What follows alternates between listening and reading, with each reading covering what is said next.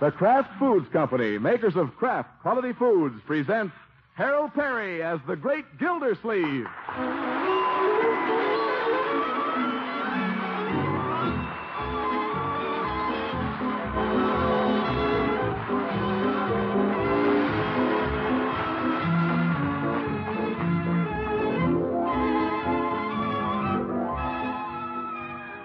Great news! Gildersleeve's back. But here's even greater news. Tonight, the makers of Parquet Margarine are announcing a great new $50,000 cash prize contest, open to listeners in the United States, Canada, and Hawaii. It's one of the easiest and most exciting contests in radio. Everyone can enter. Anyone may win. You'll get full details later in tonight's program. Until then, the Great Gildersleeve, brought to you by the makers of Parquet, the margarine millions prefer because it tastes so good. That's Parkay. Parquet Margarine, made by Kraft.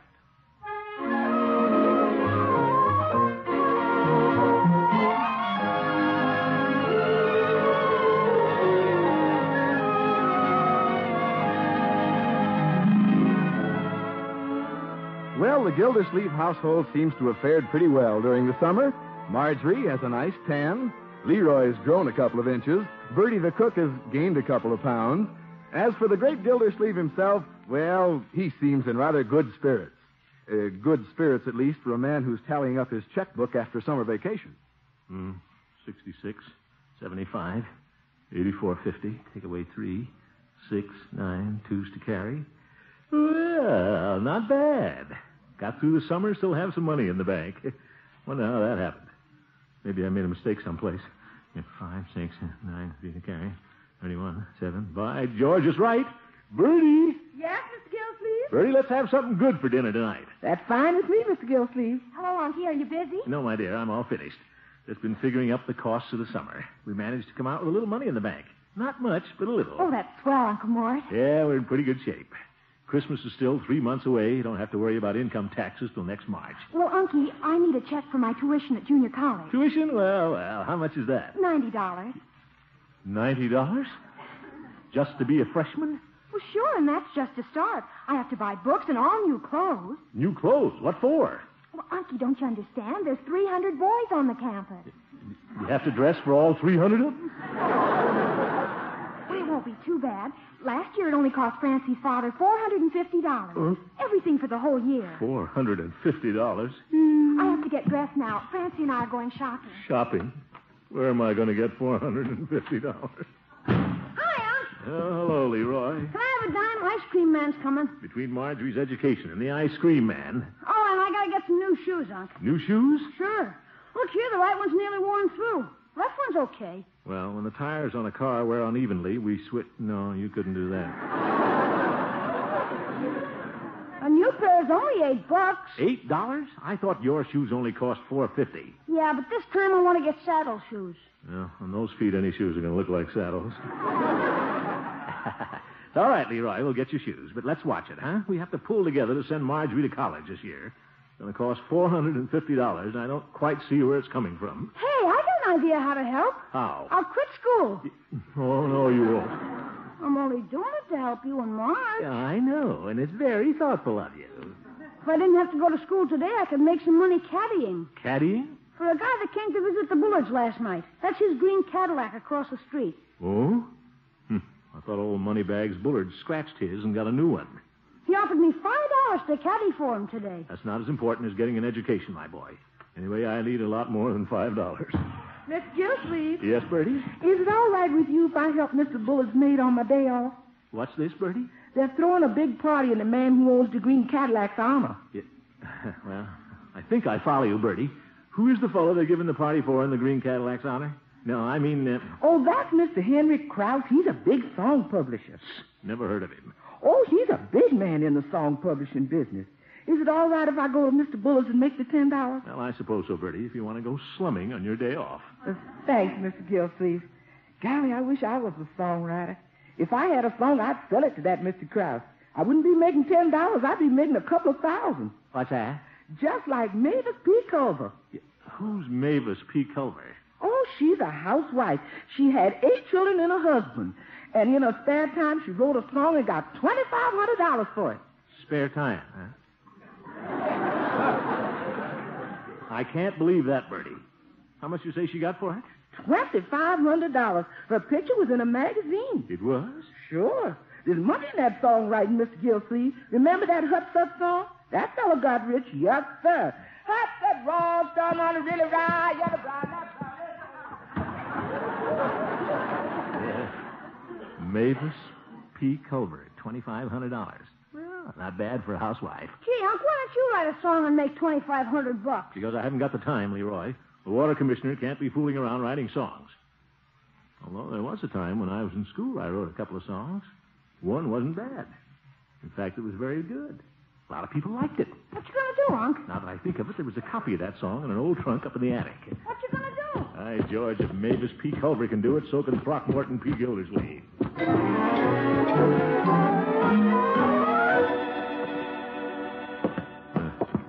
Where's that old trunk? Find these packing cases. Sure hate to move all this junk, but it'll be worth it. you. Dusty up here. What's this on top of the trunk? Oh, old Hattie's old dress form. Aunt Hattie. Yeah, pretty chubby. Haven't looked in this trunk for quite a while. Oh, hello, little mouse. Hope he hasn't chewed up my lyrics. Well, here's my old ukulele. Wonder if it still works. Oh, you can bring Pete with the two left feet, but don't bring Lulu. Needs tuning. If I can find the song, I'll just take it over to Buller's and sing it for Mr. Henry Krause. Here it is. What's this? Dedicated to Myrtle Pickens. Nearly forgotten about Myrtle. Let's see how the song goes. There's an old familiar strain, a haunting refrain. If this is worth $2,500. Well, it is if it does to other people what it did to Myrtle Pickens.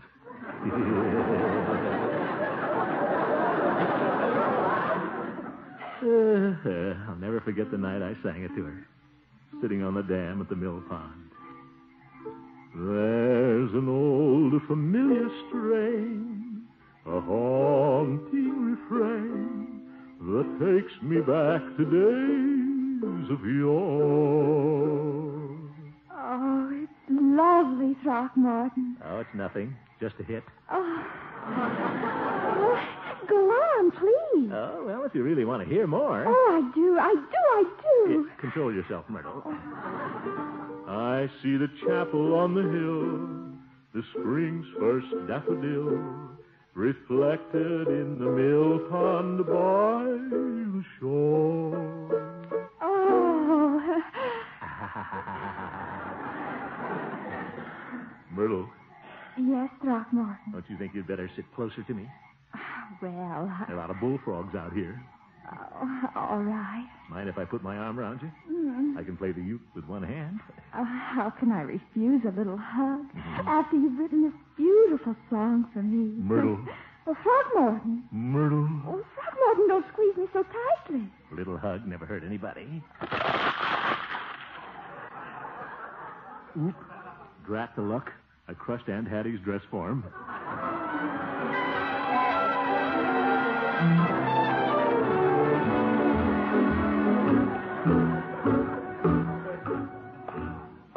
There's an old familiar. Better get a few throat lozenges before I see Henry Krause. Shouldn't have sung my song for the mailman.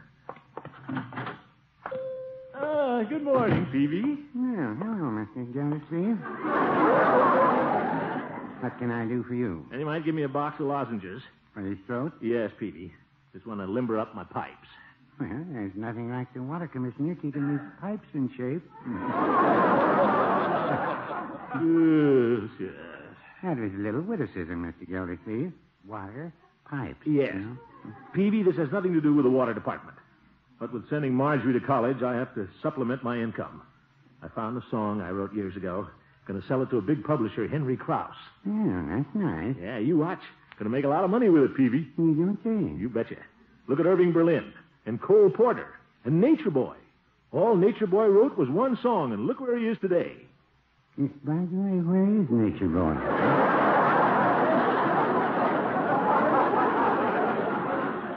Well, anyway, there's big money in songwriting, and I expect to make at least $2,500. Take a look at it, P. Very well, Mr. Gildersleeve. Dedicated to Myrtle Pickens. Nice title. Yeah. Peavy, that's not the title. I haven't named it yet. Myrtle Pickens a friend of yours? Never mind. Read the lyrics. Yeah, well. There's an old familiar strain, a haunting refrain that takes me back to days of yore. Sounds like a song, all right. Don't you think I'll sell it for a lot of money? Well, like you say, there's a lot of money in songwriting. Yes, sir. And listen to this finish. So wherever I may roam, my thoughts will turn to home. For I know that love and you are there. Doesn't that just give you goose pimples, Peepee? Well, no, I wouldn't say that. Well, I guess you can't get goose pimples out of an old prune. Step aside, Peavy. I'm going over to Bullard's and sing it for Henry Krause. I hope Bullard's Baldwin is in tune.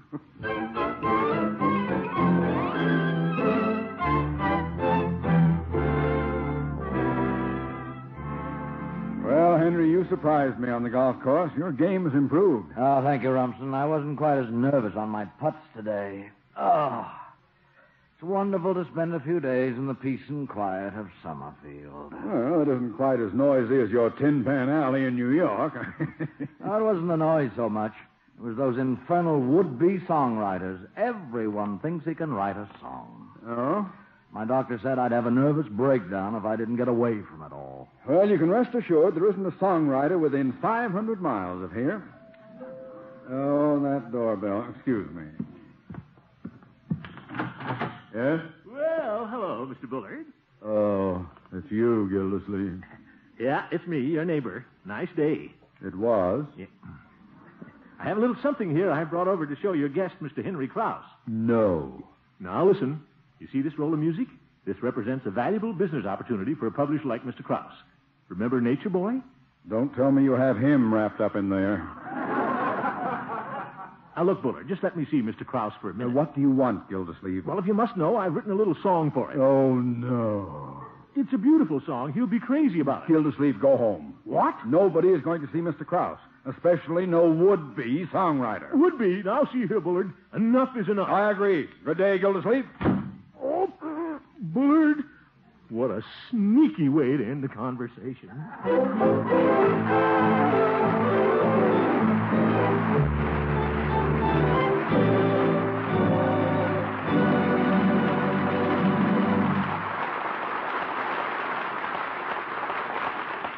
In just a few minutes, you'll get the big news about Parquet's $50,000 cash prize contest. Get pencil and paper now and listen carefully whenever Gildy sings his song, because that song is going to be the basis of one of the easiest and most exciting contests in radio.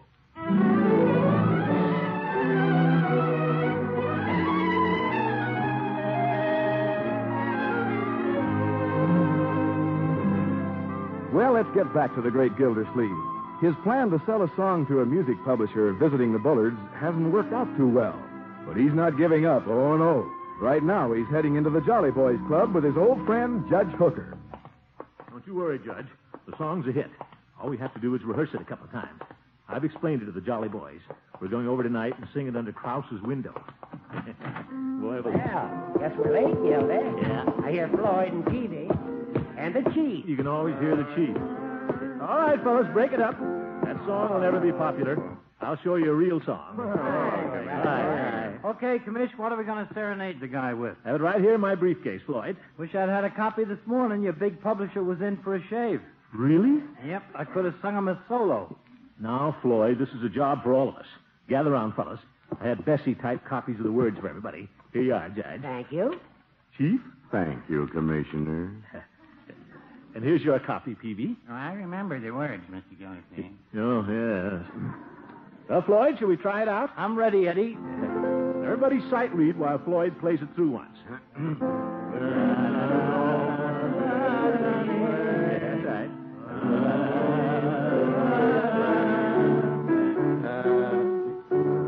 What's the trouble, Floyd? Something here ain't right, Commish. Floyd, don't you dare change a note. But Commission ain't musical. There's nothing wrong with the music, Floyd. You just don't happen to be a Jose Uturbi at the piano. Oh, yeah? Well, I've been glancing at the lyrics, and you ain't no Harry Jacobs Bond, neither. Watch it, Floyd, or I won't take you with us. I ain't so sure I want to go. Oh, now. What? Maybe it'll sound better if we all sing it together. Well, let's do something besides criticize it. If we don't go ahead with the rehearsal, Mr. Krause will be asleep before we get there. Don't worry, this song will wake him up. Floyd? After glancing through it, Gildy, I'd suggest that you take a day or so to work on the lyrics. The lyrics are all right, Judge. Everything rhymes. Now, fellas, come on. Let's give it a try. That's the spirit, Chief. All together now. Gildy, I think you'd better excuse me from your little party tonight. Why? Not that your song lacks merit, but I don't think singing on a lawn at midnight is quite in keeping with the dignity of a municipal judge. But Horace. You know, Commissioner, reading the song through, I'm beginning to think the same thing. Oh, now, Chief. That's right. It ain't within my dignity either. Peavy, you'd like to sing it with me, wouldn't you? Well, no, I wouldn't say that. A fine bunch of friends. And I thought I could count on the Jolly Boys. Sure, anytime, but let's sing something we know, huh? Yeah, as long as we're here, let's do some real singing. All right, come on, gang. Join in. Get it a little closer, Peavy. Down by the old mill stream, Hey, who slammed the door? Where's Mr. Gildersleeve? Oh, it seems he walked out on us. Yeah? Somebody say something to hurt his feelings? I'm afraid we all did, gentlemen. After all, we didn't give his song much of a chance. Now, that's too bad. It really ain't right to let a fella Jolly Boy down. Yeah, how do we know he ain't got a hit? My snap judgment ain't infallible. Well, this song could grow on you. How did that go again? There's an old familiar strain.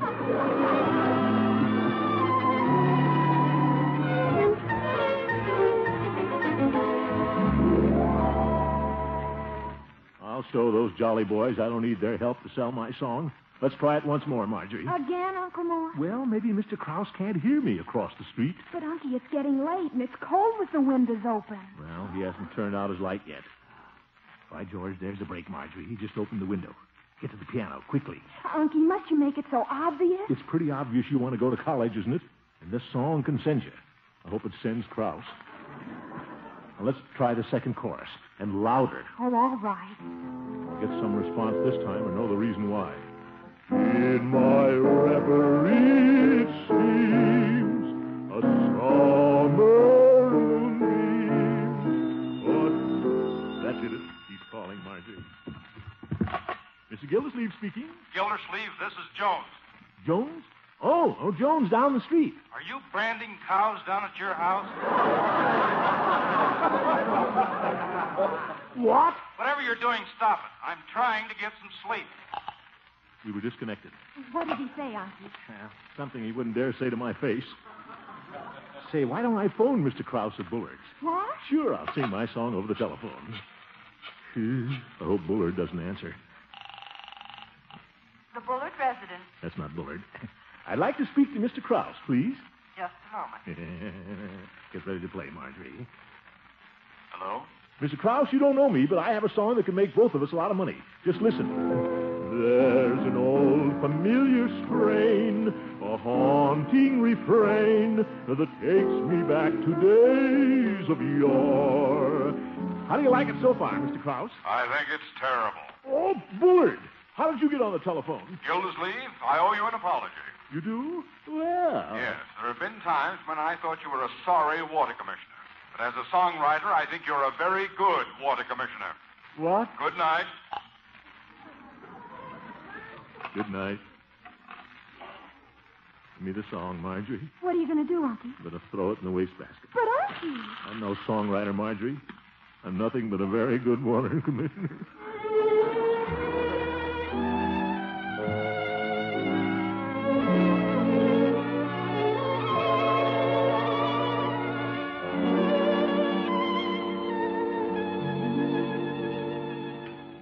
More coffee, Uncle Mort. No thanks, Marjorie. Oh, try to eat some breakfast, Unky. Nope, not hungry. Oh, Unky, don't feel too bad. Please, Marjorie, I've thrown the song away. I'm trying to forget about it. Gosh, Unc, I didn't think it was so bad for a beginner. Leroy, you haven't even heard it. Oh, yeah? What do you think kept me awake half the night? Well, I'm off to Mr. Bullock's to make that $10. Oh, yes, this is your day off, isn't it, Bertie? Yes, sir. I'll get it. I'll get it, Bertie. It's your day off. Oh, thank you, Miss Marjorie. Mr. Gildersleeve, I found your song in the wastebasket this morning. I know, Bertie. That's where it belongs. When I go over to Bullock's today, why don't I just drop it on Mr. Krause's plate between entree and dessert? No, Bertie. Yeah, Unc, that's the trick I use with my report card. I give it to you on a full stomach. All right, Leroy. Now, let's everybody stop trying to be helpful. I'm no longer It was interested. Mr. Munson at the barber shop, Unky. Floyd, what did he want? Well, he wants you to come to the barber shop right away. Well, I'm not going. Well, now, Unky, don't be like that. He said he wants to apologize. Floyd Munson apologized? Must be something fishy going on down there. Wonder what is going on down there.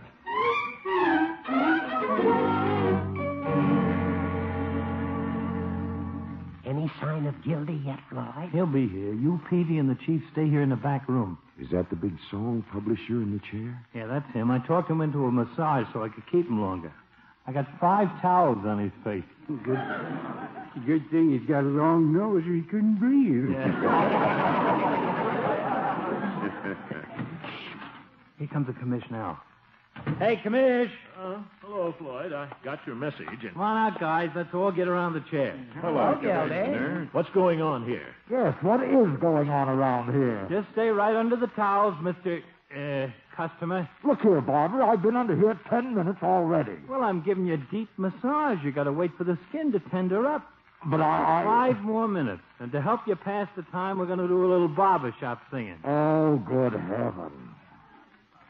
You may be, Floyd, but I'm not. But, Commissioner, we're going to sing your song. We even dragged the piano down here. We're sorry about last evening, Gildy. Yes, we didn't give your song much of a chance. You can sing the song if you want to, but I'm going to the water department. Well, if Gildy doesn't feel like singing, I'll sing his part, the lead. You will not, you old goat. If anybody sings the lead in my song, it's going to be me. Welcome aboard, Gildy. Okay, fellas, here we go. There's an old familiar strain, a haunting refrain that takes me back to days of yore. I see a chapel on the hill, spring's first daffodils reflected in the mill pond from the shore. I recall in memory 2 names on a tree, our first kiss in that old canoe. And though we drifted far apart, this song lives in my heart.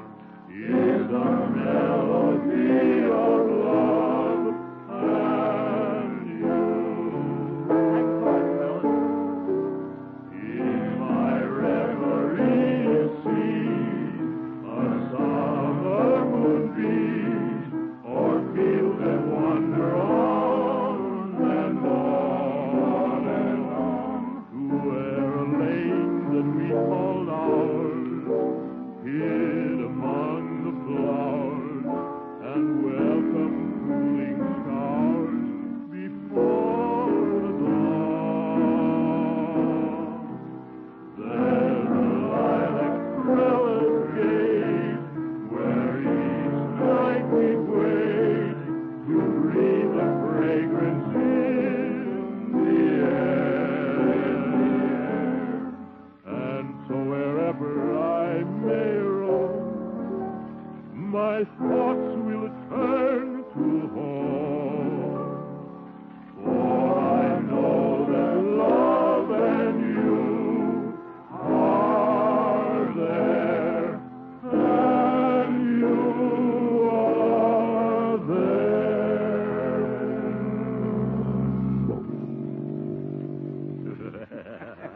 Well, say, that's okay. Not bad, huh, gang? Oh, it's a good song, Commissioner. Hey, you're just trying to be nice to me, fellows. It's a terrible song, and you know it. You know, That song isn't bad. What do you know about songs? Well, it happens. If they're any that good, I- that stuffed shirt Krause music publisher at Bullard's would have bought it. Gildy. Huh? Well, it happens that this is the first time that stuffed shirt ever heard it. You mean you're the stuff? Whoa, hello. Oh, my goodness. Yes. What's the title? Title? Dedicated to Myrtle Pickens. It is not. I don't know, Gildersleeve. But if you get a good title for it, I just might be able to handle it. You might? I mean, you would? You hear that, fellas? I'm a songwriter. Now, wait. You'll have to have a title. Don't worry about the title, Mr. Krause. I'll find one someplace. We'll get a sizzler of a title. A regular scorcher.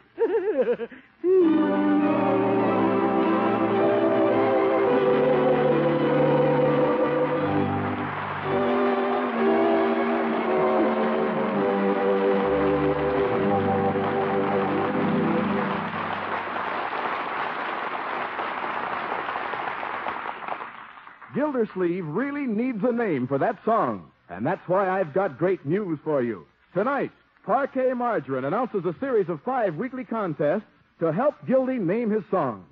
$50,000 in cash will be awarded to Parquet users for song title suggestions. There'll be 274 prizes each week for 5 weeks, and a grand prize of $5,000 extra to the weekly prize winner whose title is finally chosen. Just listen to this list of weekly prizes. 4 first prizes each week of $1,000 each. 20 second prizes each week of $100 each. 50 third prizes each week of $20 each. 200 fourth prizes each week of $10 each. And a grand prize of $5,000 in cash to one of the weekly prize winners. Your entry may win a total of $6,000. And here's all you do. Think of a name for Gildy's song. Write your choice on an entry blank. They're available at your food dealers with complete contest rules and the words of Gildy's song. Or if you prefer, you can use a plain piece of paper.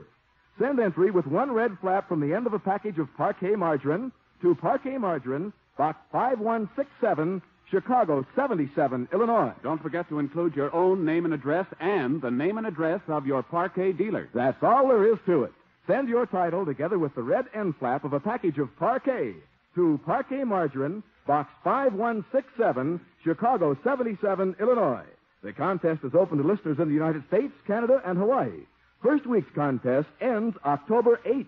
So be sure your entry is postmarked before midnight of that date. And get started now. Think what you could do with $6,000 in cash.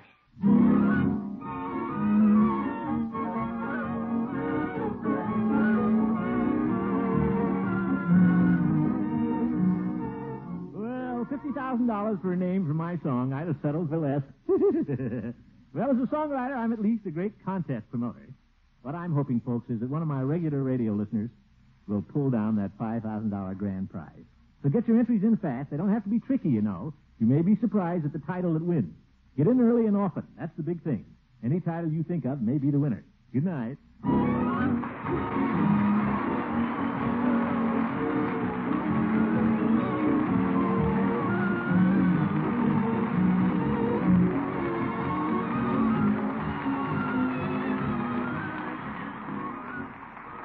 The Great Gildersleeve is played by Harold Perry. The show was written by Paul West, John Elliott, and Andy White, with music by Jack Meakin. Included in the cast are Walter Tetley, Mary Lee Robb, Lillian Randolph, Earl Ross, and Dick LeGrand. This is Jay Stewart saying goodnight for the Kraft Foods Company, makers of the famous line of Kraft quality food products. Be sure to listen in next Wednesday and every Wednesday for the further adventures of the Great Gildersleeve.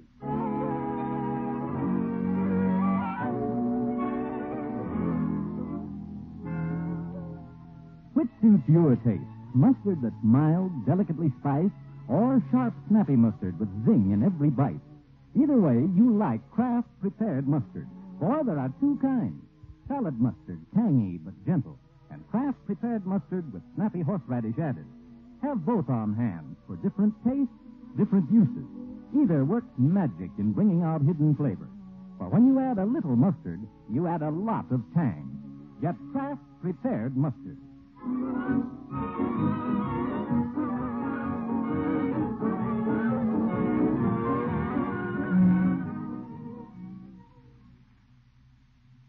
You're tuned for the stars.